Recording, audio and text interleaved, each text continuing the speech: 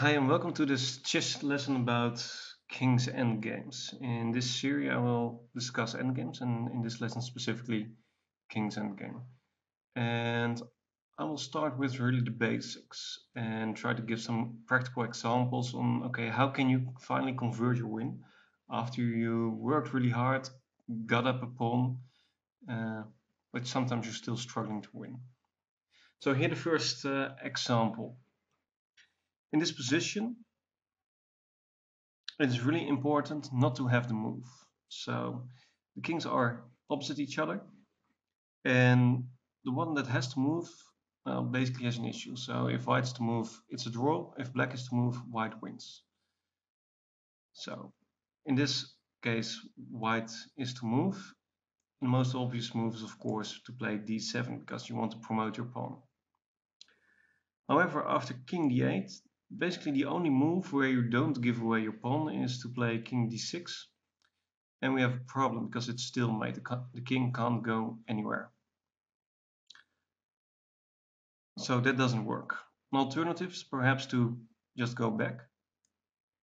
But after king d8,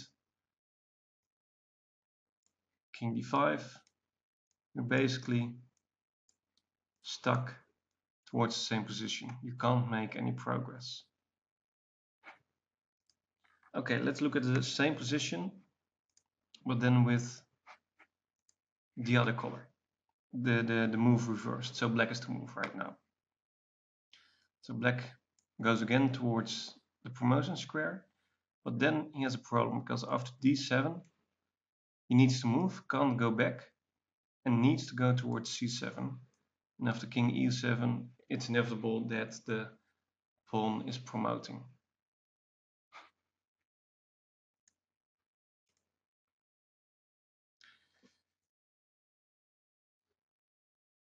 This is the most basic position that there is basically in king's endgames. We have one pawn, two kings that are opposite each other. And the term opposition is really important, and that means that if you have two kings that are divided by one square and they're directly opposite to each other, the side that has to move is basically losing. And in the case of white, he's losing half a point because it becomes a draw. And if it's black, then yeah, he will lose the game. I'll show you why. So now white is to move. And after king d3, black can put his king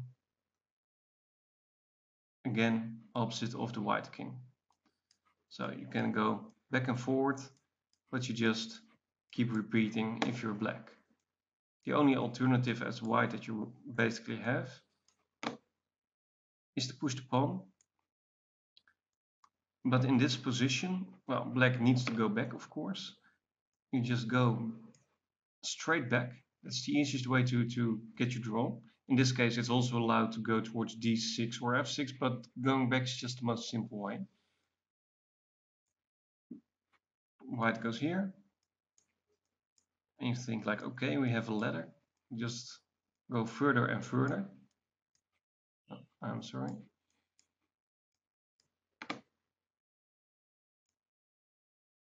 And here it's really important to go back towards e8, because then you can get the opposition again.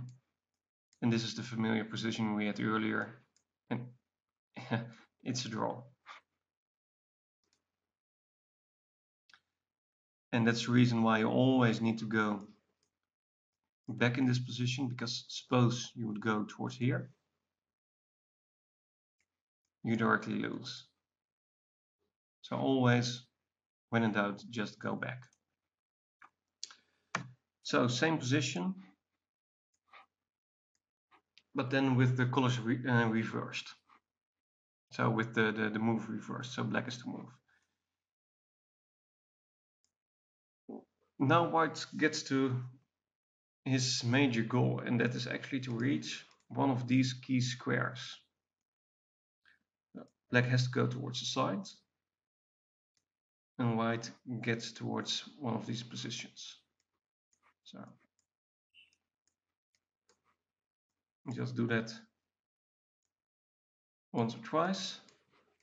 And in this position, just move one, another time. And you have again the possibility to go towards the 6th rank in this case. And here, after this move,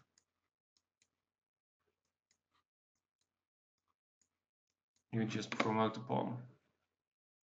So again, these are the key squares. So that's 2 in front of the pawn. If the attacking king reaches that, he basically wins the game.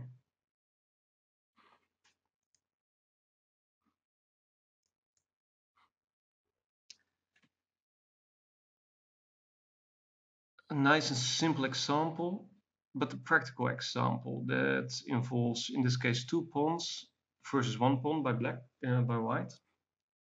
Now, how to win this? So, okay, we're quite well aware that black should be winning this. You're a pawn ahead, but how to finish this off? Well, the first goal that you have is basically to push back white's pawn and try to get your own king towards e2. That's the nicest thing that would happen, because then eventually you would kick the white king out and well, you just pick up the f2 pawn and you're winning. So, but first, here again, we get the opposition. So white needs to move either to the side, well, towards b3 would give king d4. So he just goes back directly. And we have the same situation. He needs to go towards the side. But in the end, he just gets pushed back. So here, king d4. Okay. Let's say king c2. Then we have e3. Well, if you take back with the king. And there's basically nothing you can do. Let me quickly show you. You have to run like hell, but okay, now the white king is cut off. You go with your own king towards g2, and then the pawn just keeps running. Okay, so you can't take it, but you have to be quite aware that you need to get towards f1 on time. So okay, king d1, king d3, king e1, and then the simplest way I would say is to play f3. Now after king f1, check. King e1 has to be played, because when you go towards g1, then basically the pawn promotes directly. And after king e4, you can see the nice idea that there is. So the black king walks around to catch the f2 pawn, and white can only shuffle back and forth between d2 and e1. So okay, d2.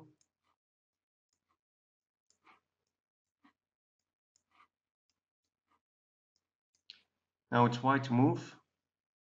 The only option that he has is to go towards d2, and you can pick up the pawn, and the next move he promotes. Suppose you make a blunder, or at least not as good as move as the first time, and you go towards here. Then we have an issue.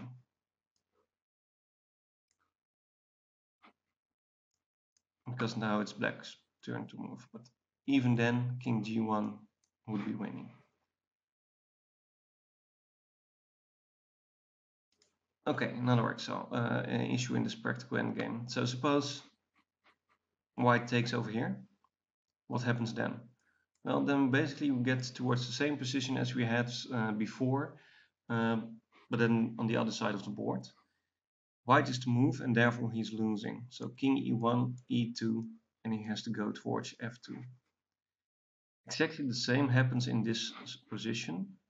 So we just played king e1, f3, and we said like, okay, and what happens after king f2? Then we have e2, but what if he takes right now? Well, again the same issue. It is white to move, and therefore he loses.